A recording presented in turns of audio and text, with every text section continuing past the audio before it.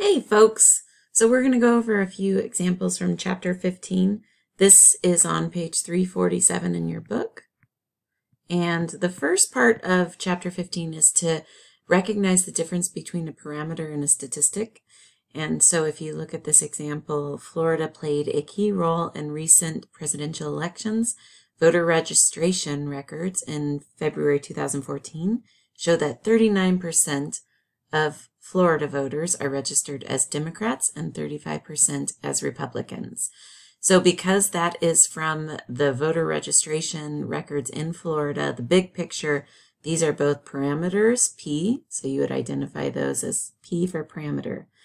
Then you get into to test a random digit dialing device that you plan to use. The poll voters for 2014 election, you call 250 randomly chosen residential telephones of registered voters contacted. 34% are registered Democrats. That would be a statistic. The law of large numbers is another concept in chapter 15, and the big idea with this is that's how insurance companies rely on and come out ahead. Because if you think about it, if you were to gather 12 policies, like in this example, you maybe of those 12 policies, you might have 6 claims, right? Where it's going to cost the insurance company a lot of money to pay for the fire damage or the flood destroying their apartment and whatnot. What they bank on is the idea that they're going to sell thousands and thousands of policies, which would bring their average cost per person to $125. And that's this big idea that for a very large sample, if N is large, we're going to say that X bar is going to approach the population mean. So in this case, we're hoping that it's going to get to $125 per person. So they're banking on the idea with the law of large numbers that if they sell enough policies, it's going to be, they're going to have their average per person cost of $125. That means they can set their premiums at that price and come out ahead enough to stay in business. This example is on page 352, and the 2012 American Time Use Survey contains data on how many minutes of sleep per night each of the 12,443 survey participants estimated they get. The times follow the normal distribution with a mean of 528.8 minutes and a standard deviation of 137.2 minutes. A simple random sample of 100 of the participants has a mean time of 509.23 minutes. A second simple random sample of size 100 has a mean of 530.32 minutes. After many simple random samples, the mean values of the sample mean follow the normal distribution with the mean of 528.8 minutes and a standard deviation of 13.72 minutes. So for the first part, what is the population and what value does the population distribution describe? So if we look at this, and I'm just going to get our freehand, let's first highlight this is our entire population, the 12,443 survey participants estimated, the sleep they get. We know it follows a normal distribution with a mean of 528.8 minutes and a standard deviation of 137 minutes. So the difference between population distribution and sampling distribution. Part A, we have what is the population? Well, we know of the participants, the 12,443. And we also know that it has a mean of 528.8 minutes and a standard deviation of 137.2. So that is given, and that is like chapter 3. If you think about chapter 3, how do you describe this population? This distribution describes the minutes of sleep per night for the individuals of the population. So we're thinking about individuals here. When we get into the sampling distribution, this is different.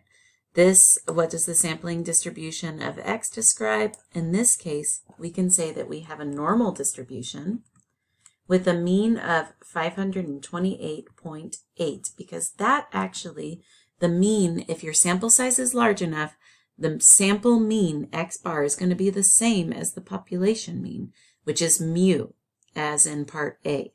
So we're going to say 528.8, but now the difference is that we have this 13.72 for our standard deviation. Standard deviation, to find that second part, you take the standard sigma and you divide by the square root of your sample size.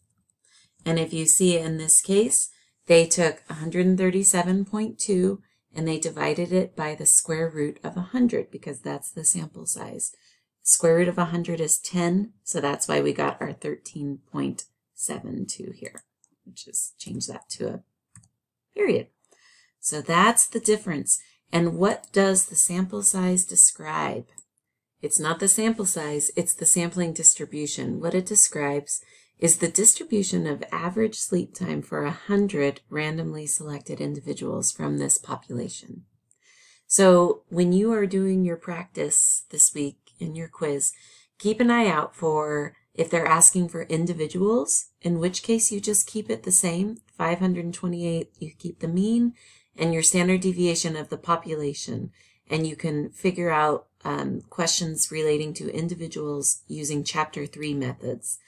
If you're doing, if they're asking you about what is the sampling distribution, what's the average sleep time for the 100, in this case, randomly selected individuals, or what's the average, whatever it is that they're asking, you're going to use this new thing with sigma, the standard deviation, divided by the square root of your sample size. And that's your new sampling distribution.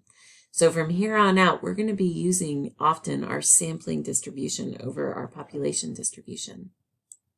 Okay, guys, this is my favorite theorem, the central limit theorem. I heart it. Basically, the idea of this is how we can gather information about a population just by using their samples. And we're going to use more realistic means in the future when we can use our t-distributions and proportions of populations. But for now, what we can do is we're going to assume from any population, this is the cool thing, the population doesn't have to be normal, but if you take a sample of size n, and if that sample is big enough, what the central limit theorem says is that the sampling distribution of it is of the sample mean is going to be approximately normal, even if you have a skewed distribution. If you saw that example that we did in class with household income, how it's a skewed right distribution. But if you calculate a big enough sample, take a big enough sample and calculate the means and look at the distribution of all those sample means, you will see that it is approximately normal. The mean is going to be the same as the population mean, and the only thing that changes is your standard deviation narrows, because think about a distribution of a bunch of means. It's going to narrow your chances because all those outliers that are far, far away from your center are going to get averaged out by gathering like a sample size of 30. If I get a low number 0 and I get an extreme for household income of 300,000, the averages, it's going to narrow our distribution. So that's why we decrease our standard deviation by a factor of square root of 10. So you're dividing by the square root of, excuse me, not square root of 10, square root of n. So that is the big idea of the central limit theorem. So learn it, love it, and we're going to be using it from here on out. Okay. So more on insurance. An insurance company knows that in the entire population of millions of apartment owners, the mean annual loss from damage is $125. And the standard deviation of the loss is $300. The distribution of losses is strongly right skewed. Most policies have 0 loss, but a few have large losses. If the company sells $10,000 or 10,000 policies, can it safely base its rates on the assumption that the average loss will be no greater than $135? So this is a great question. Once again, does everybody understand the idea of what a strongly right-skewed situation would look like? You're up here because you have 0 losses for most folks. So we're in the 0 loss, and this is money for insurance. So we're like over here, and we might be strongly right-skewed with a few pulling us out. Maybe the average, it says the average loss is in the 125 region. Okay, so that's kind of the idea. This is a population with 0, basically mostly 0 losses, but then like there's a couple where you have a fire, like I said before, or a flood. Okay, but what you do is, now that we know that we have a sample of size 10,000, we can do a sampling distribution and use the fact that we know our sampling distribution by the central limit theorem is going to be normal. The mean is going to be the same as the population mean, 125, and our standard deviation is going to be 300 divided by the square root of 10,000. So this is our sampling distribution. Sorry, my writing is a little sloppy on this. I'm figuring it out. And this is by the central limit theorem. I'm going to be using CLT by that.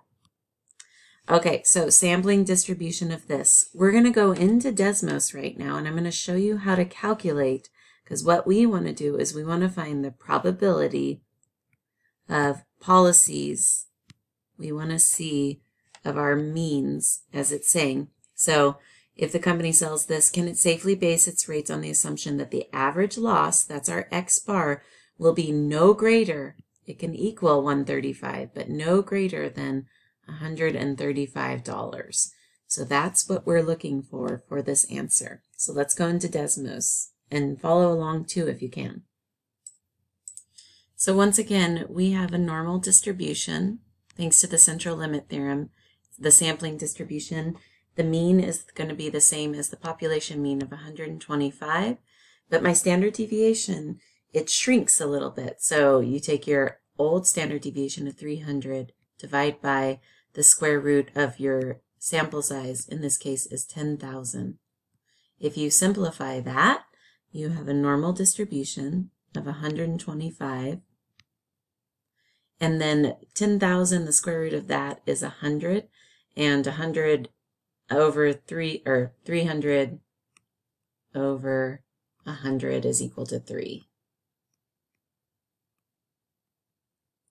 So we've got, this is my new distribution. So when I type this in, and I'm just going to do it again so you guys can see, type in normal dist, and then we have our 125 for the average mean of insurance policies, the cost. My new standard deviation is 3, and you do the CDF, and we are going to go from negative infinity, so just do something like less than 0, negative 10 should be enough, and we're going to go up to, because we want to make sure that it doesn't exceed 135, no greater, and I'll write that down again so you guys can see it. So you can see immediately, and I'm going to do my zoom fit. Whoa, look at that. It's basically everything. See where your mean is on this picture? So we've got a mean of 125. That's what we described. 135 is way over here, right? It's going off the graph, but that's 135 right there. And basically, I'm covering most of my graph. So 0.99957, right? So remember what we were finding, the probability of the sample means being less than, not exceeding $135. Because if we can do that per person, then the insurance policy is going to have enough money to stay afloat, right? So what is the probability? The probability is 0.999. 0.97 thanks to Desmos. Okay, so what does that mean in terms of this situation? I'm going to open a text box because my writing isn't so nice today on this. So let's see. Let's just write it out. What does that mean? I'm going to write out, in spite of the skewness of the population, we can be about 99.96, as you can see there, percent certain that average losses will not exceed $135 per policy. Yay! So this was just from the answer in the back of the book, but I wanted to use their language. So in spite of the skewness of the population, we can be about 99.96% certain that the average losses will not exceed $135 per policy. So I hope that makes sense. Just if you guys wanted to play around with this, remember, what would it mean, just so you guys can use Desmos, if I wanted to, for instance, go like, what would the average, the probability that I would select average policies between maybe 120 and let's just say 130. So you can see that you can find all of these different answers if you're going in between or if you're going exceeding or below. This is in between. 90% of our policies of the sample means that we select are going to be between 120 to 130. Okay,